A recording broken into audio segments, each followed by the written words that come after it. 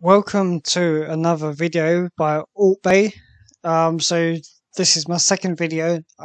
Again, I would just need to say that although this channel will be focusing on altcoins, the big elephant in the room, the big coin, Bitcoin, is the coin that we all need to really pay attention to, because it does affect a lot of other coins, as you probably already know.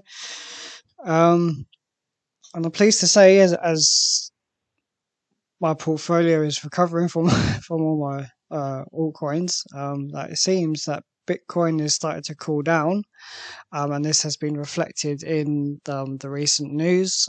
So there was an article from the Independent that I quickly had a look. So I just want to give credit to where it's due. It was on MSN, but it's obviously written by the Independent. Now, just before I continue, I must let you know that this is just my own opinions on the market. I'm not a financial advisor, so please do your own research before you invest any of your money. And as cryptocurrency is unregulated, please only invest only what you can afford to lose, and seek professional financial advice where possible, because your capital is at risk. With all the disclaimers out of the way, yeah, so I just went on to CoinGecko quickly, and I've just seen that it has come up back to the steady roundabout just over £34,000. And in US dollars, that's 46,000, or call it $47,000 approximately. So it seems like all the well, I wouldn't say chaos, there's a bit of an exaggeration, but just to say market correction is cooling back down to the 34,000 mark.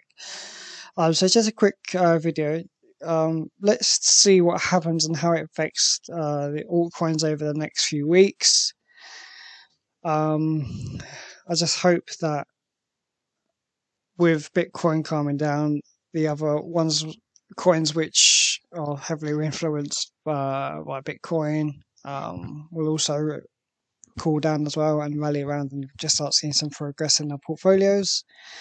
So that could be Dogecoin. Not that I have many of that really, but all the other coins really that are hold.